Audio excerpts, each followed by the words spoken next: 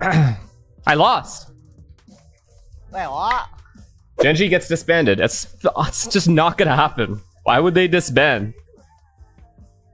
Wait, what are you saying? They already disbanded. No, they didn't. They didn't disband, bruh. But just forgotten.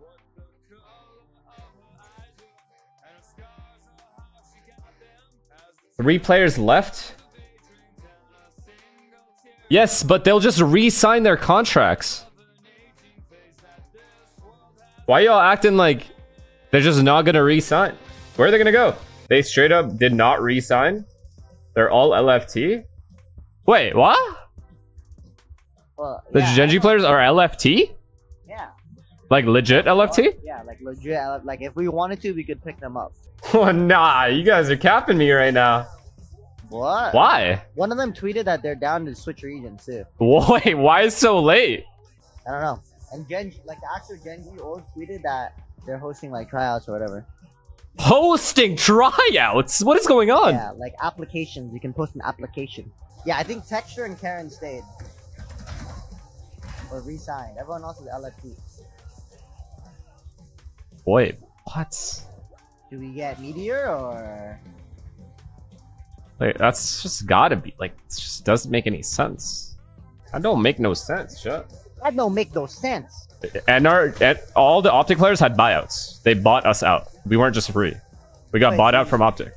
Yeah, so you just wanted to play with me. I mean, I did want to play with you, but I'm just saying, like, yeah, the GENG thing is kind of crazy. It was obvious. Well, I didn't know it was obvious. I just heard about it. I don't even think it makes any sense for them to disband unless it's like team-wise it doesn't make any sense, but you obviously don't know what's going on behind the scenes, and you obviously don't know the contract situations. Yeah, I saw the DRX one, but at least like GENG actually won a tournament last year. The crazy thing is that 3 players are not signing. Munchkin was picked up by who? By GENG? Like he got re-signed? You just said he signed somewhere. Gotcha. Yeah, I mean, 3 players being gone from the team is what's crazy. Everything else isn't that insane. Like, if it's 1 change, whatever. That's pretty normal. Even 2 potentially, but 3 changes seems it has more to do with like contract stuff than actual team shit. It's gotta be money related. I can't imagine it being like the team just died for no reason. I was expecting DRX changes because obviously they didn't have the results that they wanted. Like they didn't win, so teams that don't win, you kind of expect hella changes, but teams that have won and have hella chemistry, and GENG being the most consistent team last year, arguably, I don't get the 3 changes, so I don't think it had anything to do with the players themselves. Find myself today.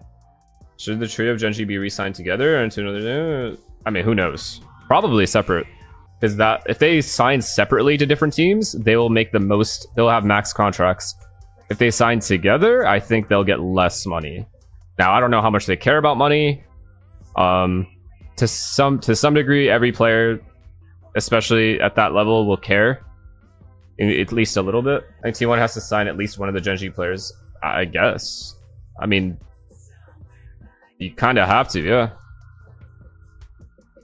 Munchkin was free only for 9 hours. Well, we don't. It's probably longer than that. He just announced it at a certain time. How do pros decide salary? Their agents negotiate a salary based off. Like, you basically have to come to terms with the organization that you're trying to join, and then you just negotiate back and forth. And usually you go by what the industry standard is in the region. Sometimes even globally. He said himself, it was 9 hours ago. Yep, positive win rate. Yeah, we have to. Munchkin tweeted that he was only LFT for 9 hours. Yeah, bro, but obviously he was, or his agent was talking to other orgs in case he didn't get a team, right? Surely. I don't know. Whatever. I don't care. Yeah, go ahead.